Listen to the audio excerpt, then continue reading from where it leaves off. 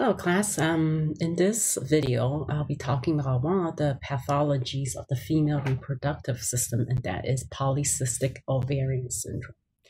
So the PCOS, I feel almost obligated to talk about this because it affects about 10%, or could be higher of women of reproductive age. So this is actually the most common hormonal disorder among women in this age group.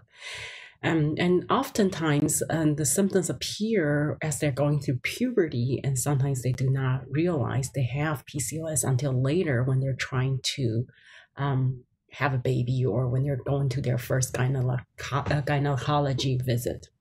So I do like to educate healthcare providers so that you're aware of the signs. So some of the defining characteristics of PCOS are there is a hyperandrogenism, so too much androgen in the blood, okay? So that's going to present a number of the problems you will see here, which is excess hair growth on the face and the back and the neck and the chest, but also hair loss on top. So a lot of people think hair loss, hair on the body is the same as hair on top of your head. That's actually not the same. So hair loss on top when there's too much androgen. So it's called androgenic alopecia, okay? Also acne, unusual amount of acne on the face, on the chest, on the back. And then of course, that's related to the hyperandrogenism.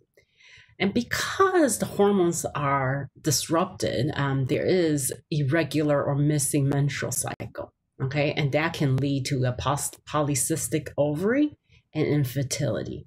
Okay, so you don't have to have all three of these characteristics to have PCOS. A lot of PCOS patients actually don't have a polycystic ovary, so that's kind of different, right? You think, but there are reasons why not everyone has PCOS. But the defining characteristics are the hyperandrogenism and the irregular menstruation.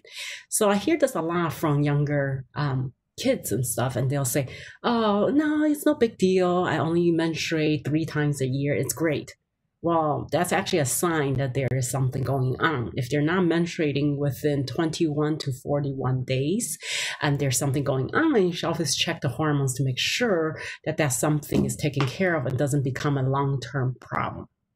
Because there is an increased risk of a number of issues that are associated with PCOS, and that should be taken care of. So I do want to explain the PCOS. It is kind of complicated, but let's just simplify it by looking at what's going on. So this is the steps, but I'm also going to draw it out with you and see if that helps you understand.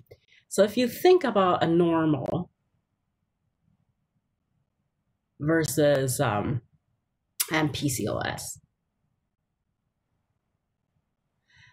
Okay, so right now, we already learned that the normal, you'll go through the normal menstrual cycle. So there's going to be a normal cycle, normal menstruation, things like that. In PCOS patients, this is irregular, right? So what caused that? So there's a number of things that happen. So one thing you want to think about is that there is something related to genetics, obesity, and sedentary lifestyle. So this is very similar to what we learned in diabetes. So what is going on with PCOS, we know, is that the sedentary lifestyle, the obesity, and things like that is causing an elevated insulin resistance. So there's an insulin resistance, so there's an elevated insulin hormone. And for reasons we don't fully understand, there's an upset of the LH to FSH ratio. So LH, say for every 1 FSH, there is 3 LH or more, okay?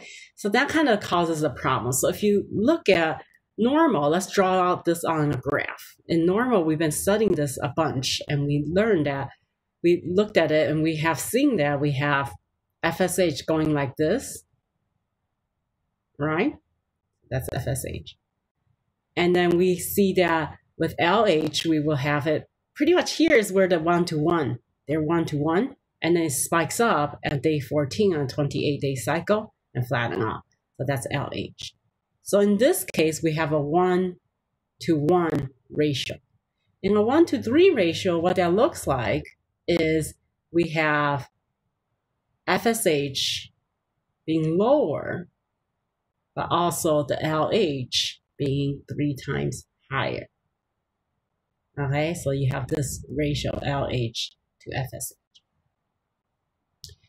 This graph is a little bit smaller than here, but if you were to draw it, the LH is 3 times higher than normal.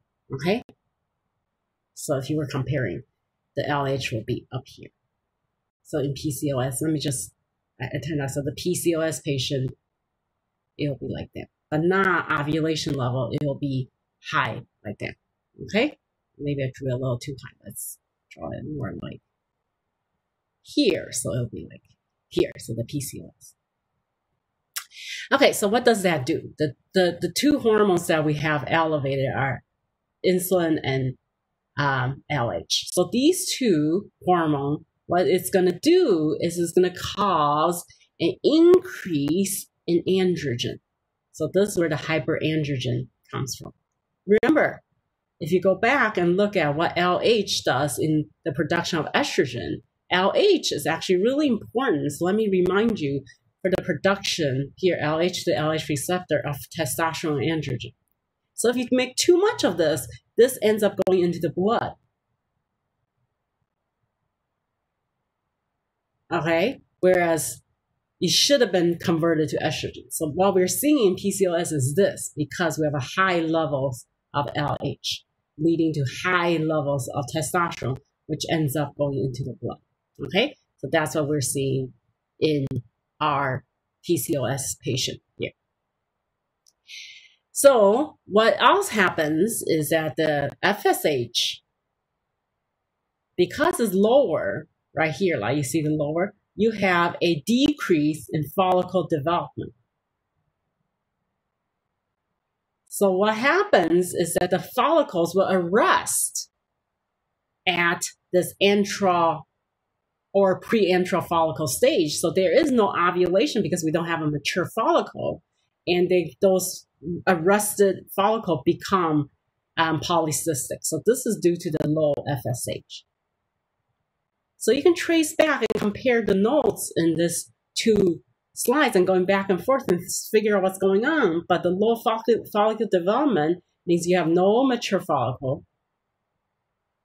And no mature follicle means no ovulation, no menstruation, no corpus luteum, all of that. Okay, so that's kind of the idea of PCOS. You want to go back and forth between these ideas and compare the notes, and also watch a video on YouTube that I have about PCOS. So hopefully you learn and think about what it is that is happening to PCOS. Some of the things, what are some therapies? Some of the therapy is to help with the insulin resistance. Taking birth control pills would decrease the androgen production because the birth control pill will arrest the follicle to stop the follicle from making the testosterone. So that helps with the symptom. But at the same time, there is lifestyle changes that there are studies that found that increasing activity, increasing the weight loss will decrease PCOS symptoms and possibly even reverse it. Okay, I hope you learned a lot. Let me know if you have any questions, and we'll look at the next video, which is going to be the lab for birth control pill.